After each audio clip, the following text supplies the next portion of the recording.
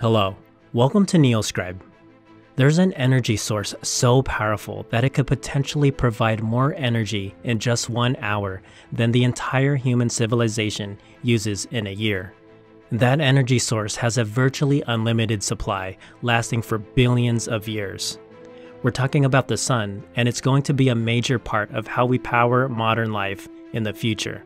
So welcome to the first video of a new series that aims to explore the future of energy, beginning with solar power.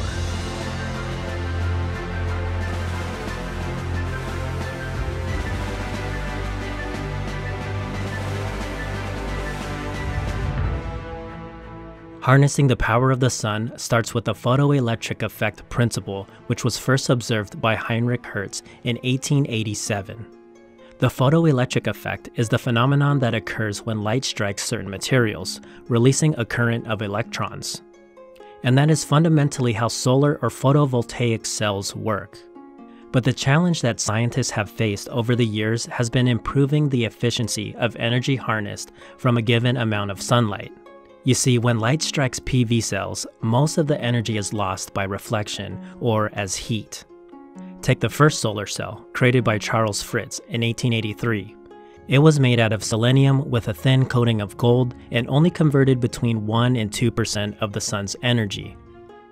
It wasn't until the 1950s that scientists at Bell Labs discovered that silicon was more effective than selenium. And this allowed for PV cells with 6% efficiency. But the cost of production at the time made them only practical for special uses such as on spacecraft. At this point, scientists were ready to face the second challenge of lowering the cost of production. And this surprisingly brings us to the Exxon Corporation, which funded research in the 1970s that led to PV cells being made from cheaper materials. And this dropped the price of PV cells from $480 per watt all the way down to almost $100 per watt, adjusted for inflation. Today, most modern silicon solar panels are either monocrystalline or polycrystalline. Monocrystalline PV cells are recognized by its dark color and trimmed corners. Each cell is a thin slice of a long cylinder of silicon. And then polycrystalline has a bluish color and are made out of molten silicon poured into very thin films. The top commercial PV cells today have efficiencies of around 20%. On top of that, the cost per watt is expected to drop to just 22 cents by 2022. With today's high efficiencies and low production costs, solar power is now the fastest growing energy source, making up 2/3 of net new capacity globally. Global photovoltaic power capacity broke 1 gigawatt for the first time in the year 2000.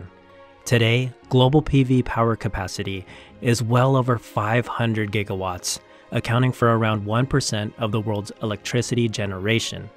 And according to a recent report out of Norway, global solar electricity generation will grow 65 times by 2050. There's so much room for the technology to grow, as well as there's so much room for the technology to improve. Back in November, the Institute for Solar Energy Research in Hamelin, Germany, developed a solar cell with an efficiency of 26.1%. This was achieved using surface passivation.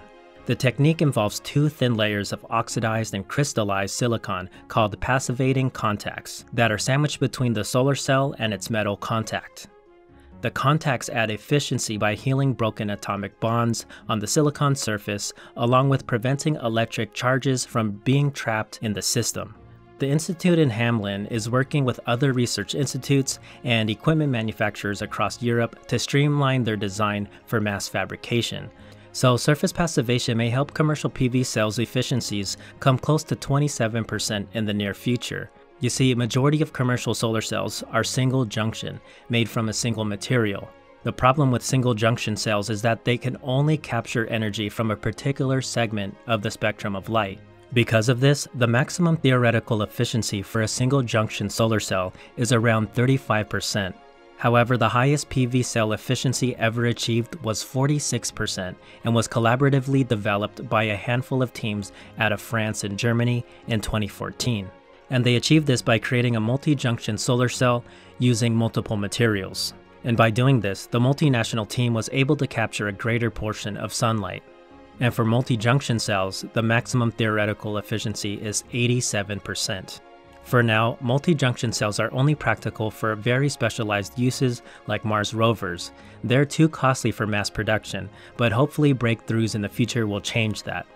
Another emerging technology in solar energy is organic photovoltaic cells, or OPVs. OPVs are made from hydrocarbon materials, namely plastics.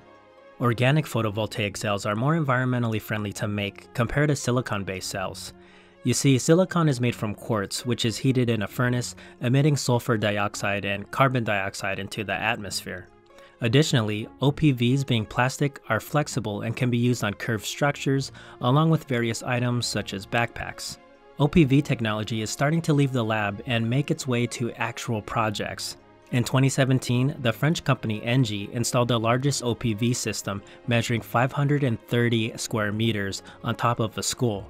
The experimental system has an efficiency of around 13% and produces around 24 megawatt hours per year, which accounts for around 15 to 20% of the school's power needs. But it appears that efficiencies in OPV cells are starting to catch up to commercial silicon PV cells. Researchers from the University of China developed an OPV cell with an efficiency of 17.3% by incorporating an incredible tandem cell system. Similar to a multi-junction PV cell, the university's cell captures multiple wavelengths of light by using devices built within the same cell structure. This was an incredible advancement from China. The only question is, which country did they spy on? Just kidding. But seriously, which country? Anyway, the challenge for OPVs is improving its lifespan compared to silicon cells, which have lifespans of around 25 years. Researchers will have to find ways to improve OPV's durability against exposure to the full range of environmental conditions. Now let's talk about another emerging technology called concentrator photovoltaics, or CPVs, which uses lenses or mirrors to focus large areas of sunlight onto a small area of multi-junction solar cells. The brilliance behind this technology is that the mirrors and lenses are low cost and maximizes the production of the costly multi-junction solar cells. But the challenge scientists face with CPVs is allowing the technology to be optimal in a variety of conditions. If the sky is cloudy or even if the air is polluted enough, the sunlight cannot be concentrated. Now let's go on to another concentration-themed solar technology called concentrated solar power, or CSP. Just like concentrator photovoltaics, concentrated solar power focuses on solar energy from a large surface area to a small area. But instead of harnessing light, concentrated solar power harnesses the heat from the sun. The heat is applied to liquid salts, which is used to boil water and run a steam power generator to produce electricity. This is the same fundamental concept as a coal power plant or a nuclear power plant, except for the fuel comes from the ever-present sun. There are two branches of CSP technology. First are solar troughs, involving long curved surfaces that focuses sunlight onto tubes containing liquid salt or some kind of oil. The liquid heats up to 350 degrees Celsius, which is then used to heat water using a heat exchanger. And the second branch of the technology is solar towers, involving a large group of mirrors called heliostats that focuses the sun's energy on a single point on top of the tower. This heats liquid salts to over 1000 degrees Celsius. They look really cool and futuristic, but the downside to the towers is that they're more complex and expensive to construct compared to solar troughs. Another downside is birds. You see, the Ivanpah solar plant in California has killed 6,000 birds per year, zapped by the plant's 3 solar towers. But I must point out that the plant has since installed a respiratory irritant to keep birds away from the towers, so hopefully that makes a difference. Alright, CSP research has a bit of ways to go in order to compete with photovoltaic systems. However, the technology's ability to store energy could make it a viable competitor down the road.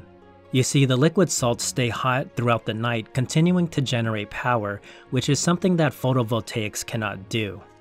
And concentrated solar power is just a small part of the frontier of solar tech research, pushing the boundaries of solar power technology, making it increasingly cheaper and more efficient. From multi-junction solar cells to concentrated solar power, the landscape of solar research extends beyond the horizon. The sun has a virtually unlimited supply of energy, and it's going to power the future.